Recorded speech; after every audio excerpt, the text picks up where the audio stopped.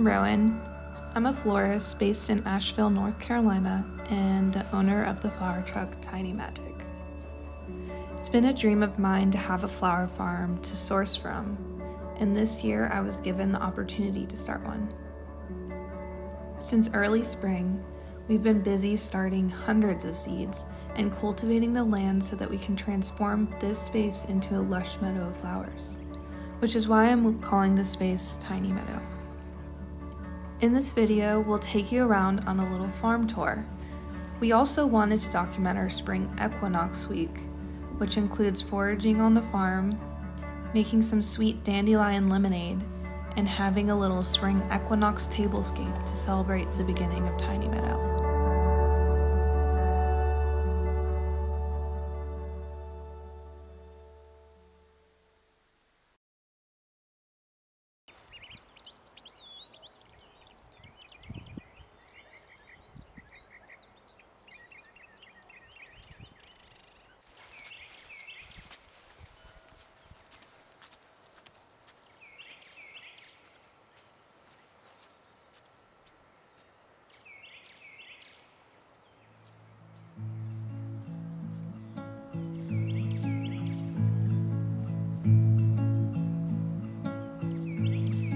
Tiny Meadow is located just north of Asheville in the Flat Creek area, a short 15-minute drive from the city. The farm space became available to us when we reached out to the farming community, which connected us with some landowners who had a flower farm project needing some work.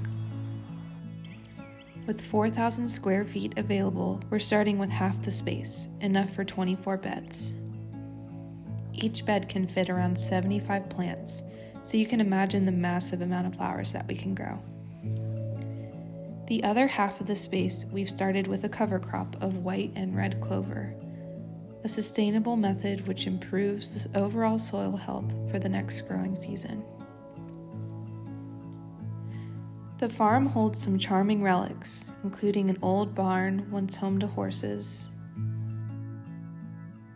a quaint spring house, which was once used to keep perishables like milk and eggs cool underground without electricity. We're also lucky to have a creek nearby, allowing us to set up irrigation for Tiny Meadow. We've set up a simple pump which will keep our flowers hydrated and growing throughout the season.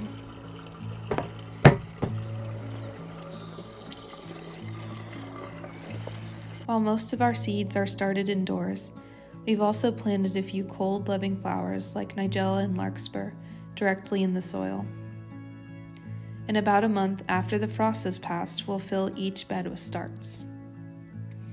And even though our farm may not be in full bloom just yet, we're surrounded by cheerful dandelions, an often overlooked but unmistakable sign that spring is here.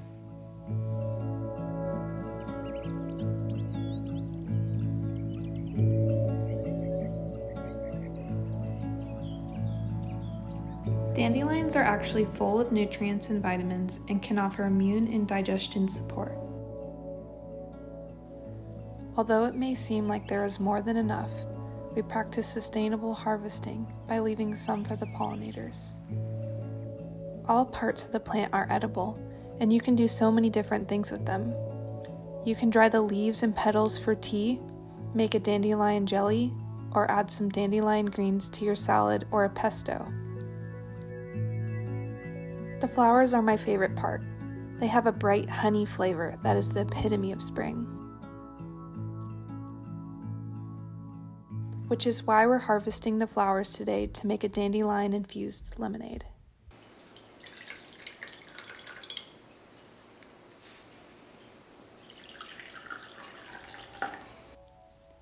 To make this lemonade, you'll need 2 cups of dandelion petals, 4 to 6 lemons, water, cheesecloth, and honey.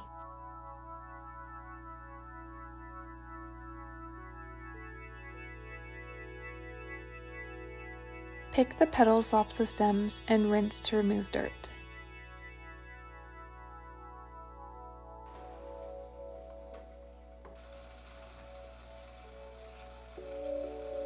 Bring the water to a boil.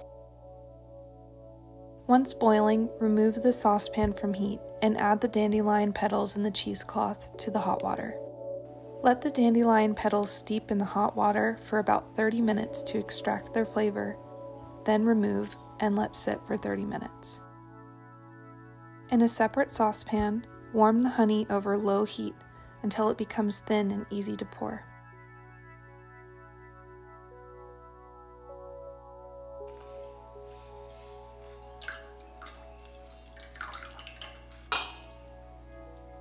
Combine the dandelion-infused water, freshly squeezed lemon juice, and warmed honey. Stir well to ensure everything is thoroughly mixed.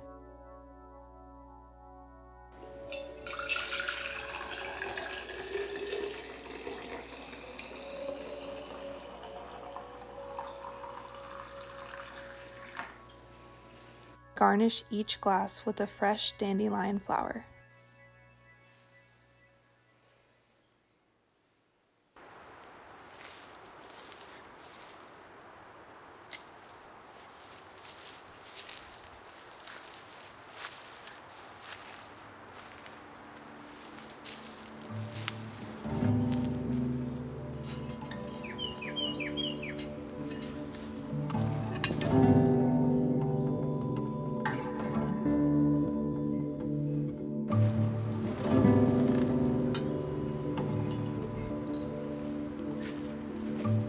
Spring is about new beginnings. The light returns, buds begin to form, flowers begin to break their dormancy, and some even blooming early to chase the cold weather blues away. Like the winter honeysuckle, with its creamy yellow flowers, which have the fragrance of crisp water and apples. Our tablescape is here at Tiny Meadow, and we're celebrating its beginning too by slowing down and noticing what's around us. We've made an orange marmalade cake as a nod to winter citrus. Along with our dandelion lemonade, this made for a great way to celebrate spring and the new farm and share it with friends. Wherever you are, I hope this video inspires you to do the same.